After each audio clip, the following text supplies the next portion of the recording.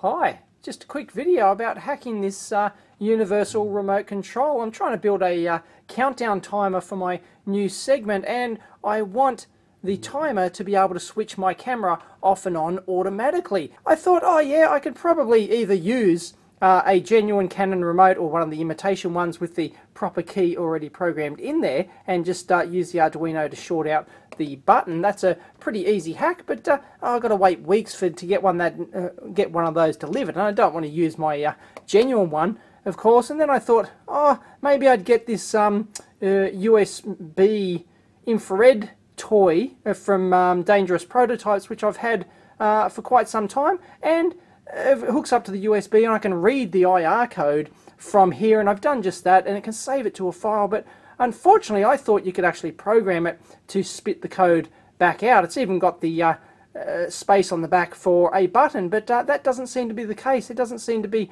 a firmware option to actually do that. And yeah, I could probably find a way to, or program it manually or something like that to spit out the received IR command. And I know there's other ways to do it. More than one way to skin a cat here. As always, I can. There's libraries for the Arduino that you can read commands and then IR commands and then spit them back out. But I didn't want to dick around. So anyway, I got this learning remote control from the local supermarket. It's a Scandia brand, and I thought we'd crack it open and have a look inside. See if it's it should be easy to hack to get it to simulate the remote control, because I've already programmed it. It's got the learning function. Here we go. I'll stop it. Press the green button there, and there we go. It should have switched back on there. And I've programmed this button here to switch to the other mode, and to switch to the playback mode. And then if you hold down the learn button there we go. Learning key. Okay, we can select key, and let's say we wanted to set this one as zoom, for example. Wait in. Then if I zoom, telephoto, boom, success. Select key, that one, program that. There we go. So now these two, sorry, I've got to press Ox again to save it, and I should find that these two keys now do my remote control, do the zoom. Yes, they do. Look at that. Awesome. Oh, and you can actually see the LED blinking in there, because video cameras can actually see infrared light. There you go. You can see it flickering away there. Awesome. So there you go. I've got that programmed in. So now we're going to crack it open and see how hackable it is. Let's do it. And we can just pry this sucker open, and oh, looks like our springs are stuck. Sometimes you've got to push those little springs out. Ta-da! And we're in like Flynn. Oh, look at that. We've got two separate boards here. That's actually going to be very handy, because I was going to say, if you just wanted a small module, sometimes you can just like hack off the bottom of the board, for example, just saw it off or something, if you just want a little small compact board instead of using the big huge long full universal remote. And it looks like we can just desolder. We can probably, because all this board here does is it's got the conductive carbon on there for the membrane overlay. It's got surface mount LEDs which light up the buttons, and a few resistors, but that's it. It's got the battery contacts on here, but it looks like, yeah, the battery contacts just go straight down there to pins on that board. Hey, that's really quite nice. I like that. That's a win. I thought that we'd have to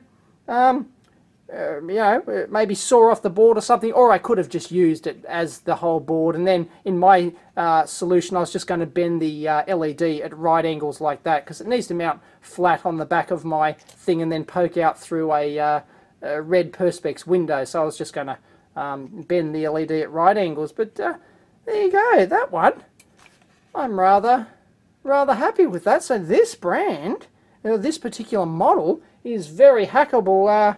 I don't know what model it is, actually. It's just Scandia.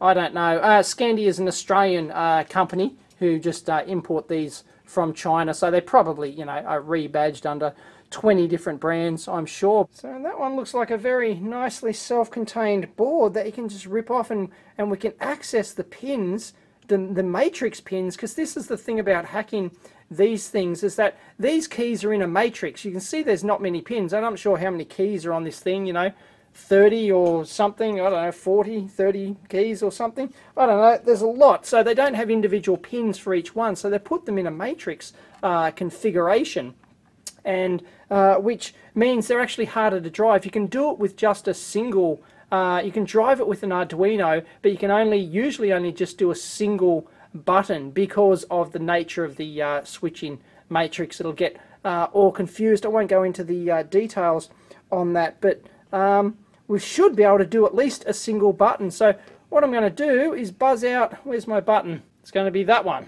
It's going to be that one. So I've got to find which pins on there map through to that button there.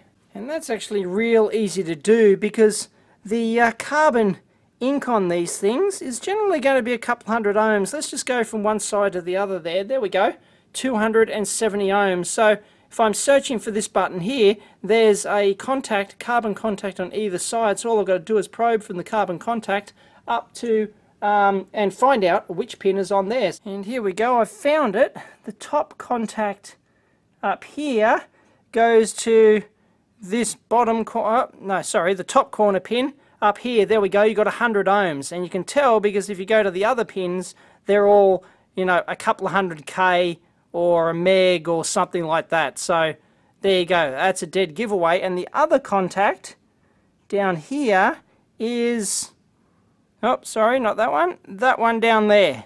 So there you go. So all I've got to do to activate that particular button, which is my start, I've programmed to be the stop button for my remote, is put a switch between there and there and there. That's it. And very brief overview of a matrix keypad like this.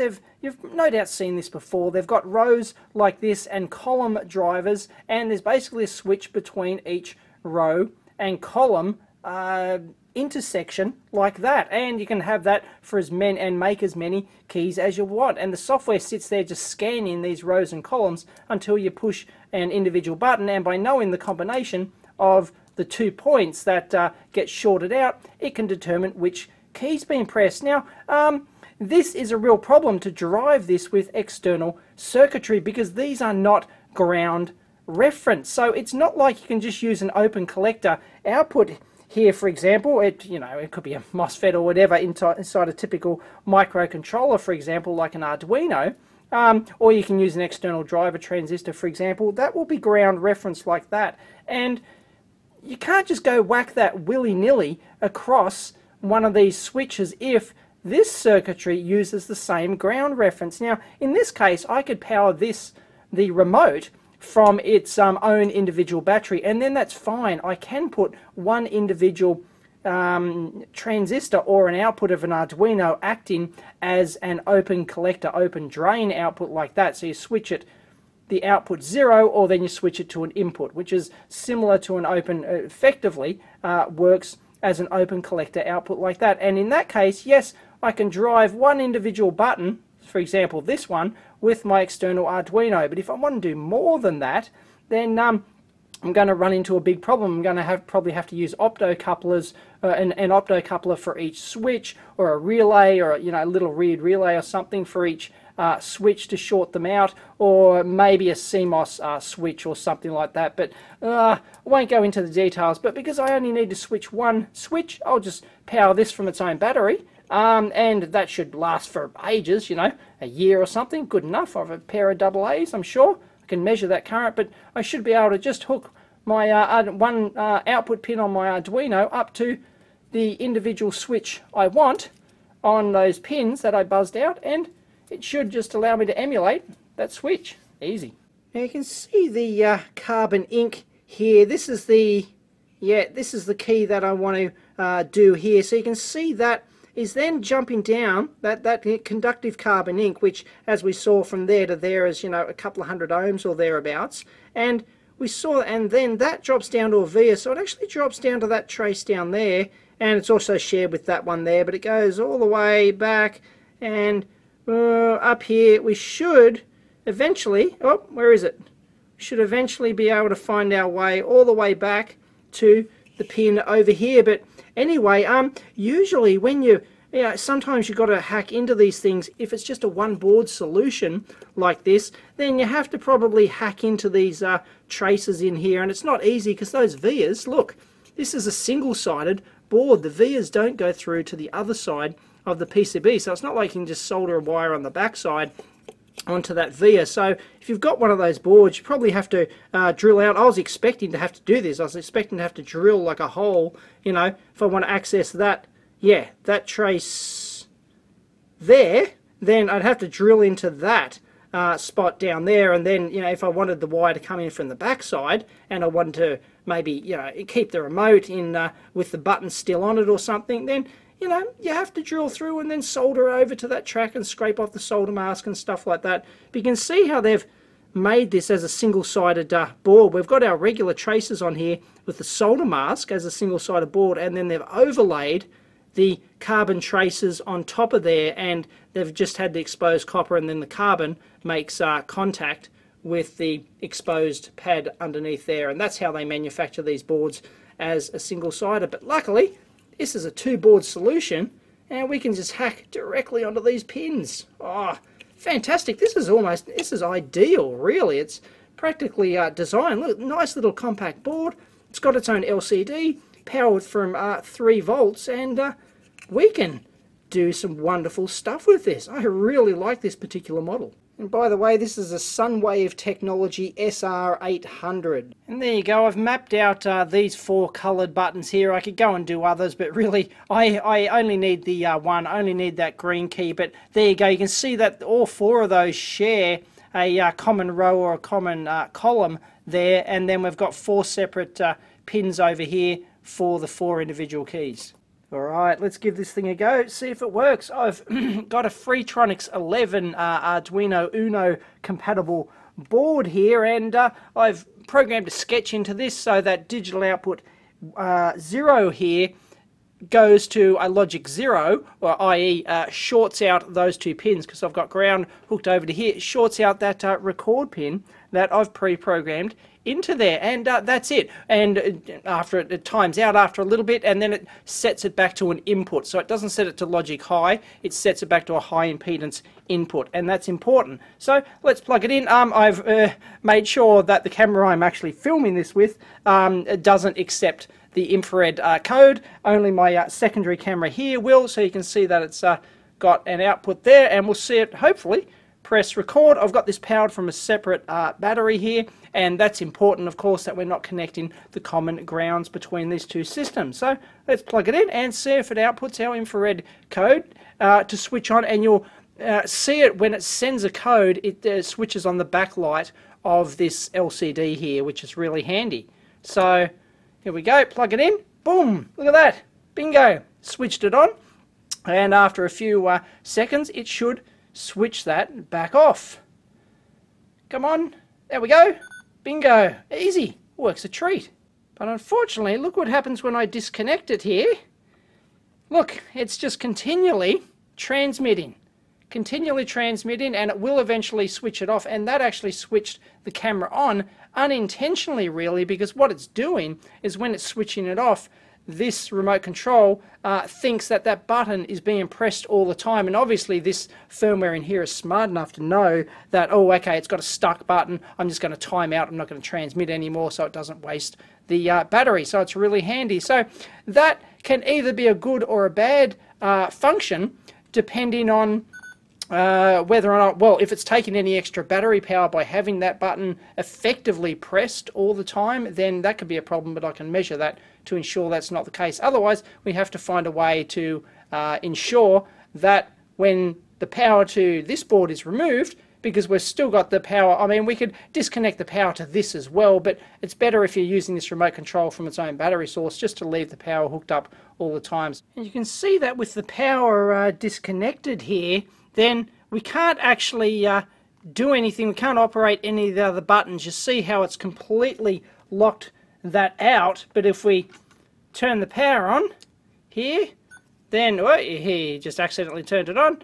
Then, oh, sorry, something wrong with my then we can still operate our buttons like that. Whoop, there we go, just switched it off. Brilliant. So that's not an easy problem to overcome. So I think the easiest way to do that is, in my project, is just to use a double ganged power switch, so that I'm turning off the power to this the same time as I'm turning off the power to the battery to the remote as well. Now you might think, because all of our pins are commoned up on this one, well, all of the 4 coloured pins in the row are commoned up there on the one pin, and we're using different supplies, that we can have the one common going over and then use our Arduino to drive 4, in this case, 4 different buttons. Well, I've written a sketch to do just that. It operates the zoom as well, so zoom up and down, zoom in and out, plus it switches the record off and on, and also a 4th channel switches it into playback mode. And let's give it a go, and we'll find that it hasn't switched it on. So that's not working, whereas it should have first switched it on, then it should zoom in and out, and it's not doing that, and then it should go into playback mode. And, well, it's just, no, it's not doing. You can see that it's attempting to send codes there, but if you flip it over here, you'll find that what's happened is it's going into all these different modes. It's pressing the wrong buttons, and that's not because I've decoded them incorrectly on the pins here. That's because it's going Burko. It just does not work at all. And of course, for this to send the codes, it needs to be in the aux mode. I could, of course, program all the other codes into the same codes into all those 8 buttons, but geez, you know, like, anyway, I basically just wanted to show that even though they're all commoned up like that, you're still not going to be able to get it to easily work like that. But it does work on a separate supply with just the one pin, which is all we want. And let's see what happens if we join up the common grounds between this battery and the Arduino board here. You can see it's doing its regular cycling through the record off and on just on that individual button, and it's working just fine. Well, if I touch the ground here and join them up, you'll notice that we can sit here and we can wait forever, but it's never going to switch back. It's just not working anymore. So you can't join those 2 different grounds together. Doesn't work. And if I release it, there we go. We eventually switched back once I released it, and it's now working again. So, what's the final application of this thing? Well, let me show you.